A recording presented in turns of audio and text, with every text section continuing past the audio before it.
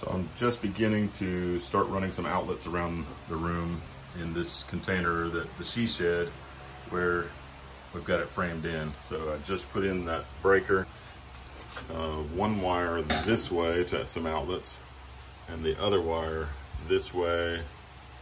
I'm gonna run one over the ceiling to that wall. Yeah, so that'll be the one that goes this way. And then the other wire will go that way. I put lights in my beard so that I can shine like a headlamp. Actually, this is, if you can't, you can see it. It's probably good for mechanics. A flashlight that you can wear around your neck. Okay, I just finished wiring my next circuit, which is all the outlets in here. There's one down there. Let's turn it on. So we should have power. I'm gonna try this fan. I have not tested it yet, other than just the fact that the breaker didn't flip. There we go. So that's coming from that outlet.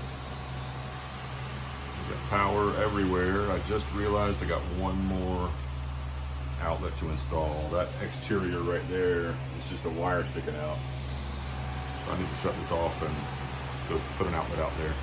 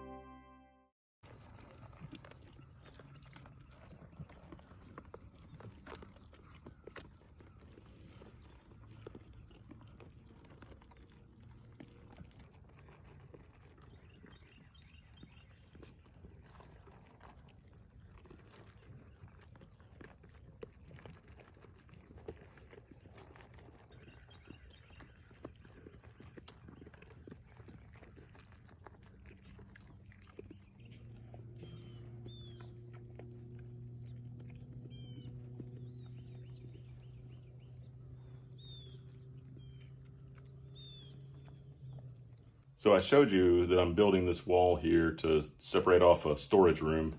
So I'm beginning to put in some shelving in the storage room, but I'm starting with a storage place for our tables and chairs. That's one thing that gets in our way a lot.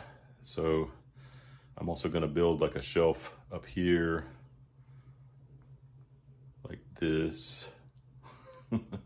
That's gonna have some chairs stacked on top, because the chairs they're not gonna all fit right here. In other videos, I've talked about colloidal silver, and I'm so impressed with it that I've been learning a little bit about other colloidals. So I tried to make colloidal gold exactly the same way that I made colloidal silver, and it does not work that way. And I've been doing some research, and I'm following this guy Hermes that has a really good process. And so I'm just gonna start making, there's just a few additives that you need that help you get just right, because there's different levels, I guess you could say, of the colloidal gold, and the ones that are most beneficial, or maybe absorb the best, have a certain color. So the ruby red, and this is not colloidal gold right here. This is just some electrolyte drink just to, you know, hydrate better. But it'll probably look about this color. We got a thermometer because we're gonna be cooking this stuff. I got a graduated cylinder to help me measure, as well as a Pyrex to cook the solution in. But I'm not doing any of that yet. All I'm doing is just mixing up my, I guess you could say, chemicals. We're gonna use distilled water, which I have a distillation machine so this, you know, we bought a bottle of distilled water, but now I'm just reusing the bottle with my own distilled water. Cindy was saying, well, what is it good for? One of the main things the colloidal gold is really good for is getting rid of some of this brain fog. Maybe some of it's from age, but it seems like that recent virus and stuff might also add to it. This is supposed to give you some really clear thinking, and I look forward to reporting on whether or not we'll have some clear thinking. What? We'll take it by the cupful. So I think we'll just drink one of these. What is this? Two quarts. We'll just drink one of those each day. The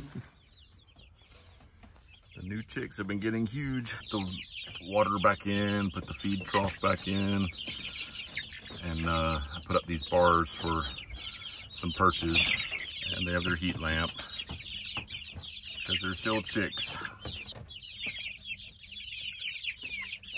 There you go. Yeah, like behind their neck and stuff. The feathers are not completely in yet. Continuing to move our tables and chairs over here. I've got my table and chair storage finished. So there I have chairs, more chairs, and tables. That's one of our volunteer cats that's showing up over here. There she goes. I think this one is called Mittens. Actually, I might have that wrong. It might be moccasins. But we have a little feeding station down there to keep some cats around so they can keep an eye out for mice and moles and whatever they can find. I'll try to get a picture of the mama cat that my sister brought. She brought us a cat. We tried to keep it in a pen.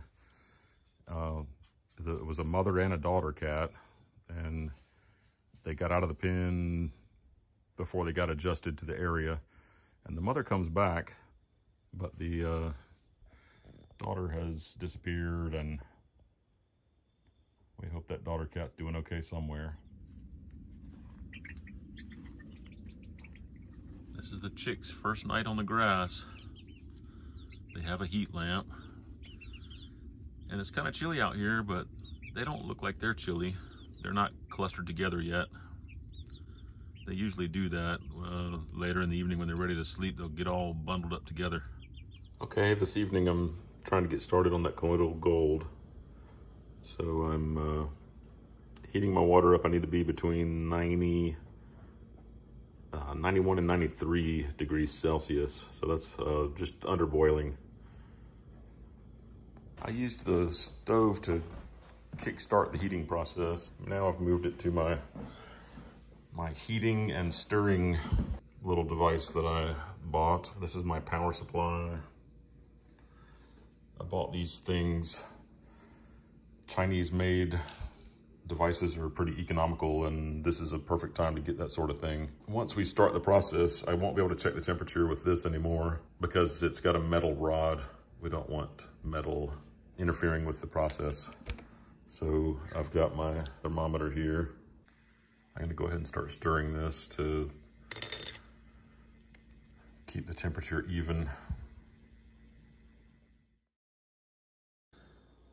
I made some mistakes. I think my amperage and my temperature, letting it get too hot. So this is not red. It might be purple or gray, so not the right color.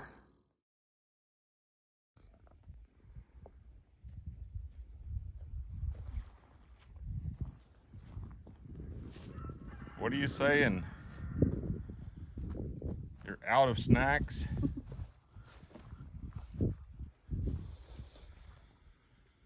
Are you trying to send us a signal?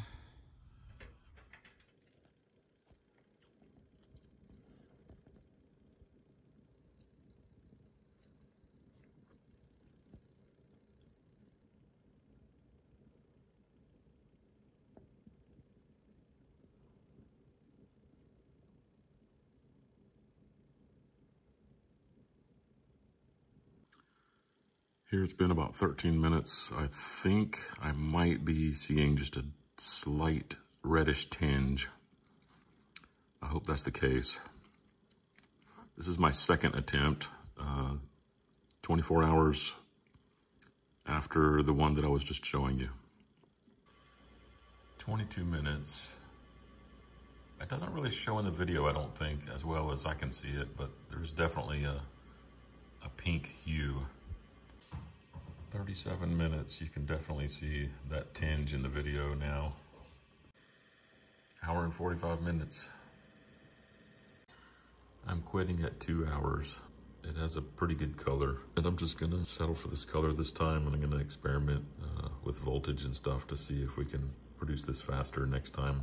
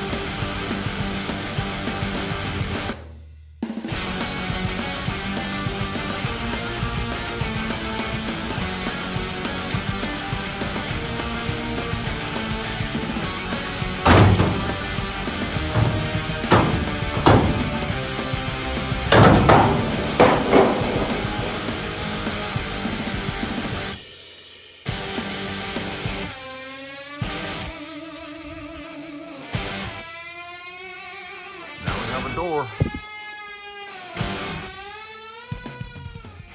The guinea hens are so sensitive. I'm just getting a little bit close and they're already ready to run.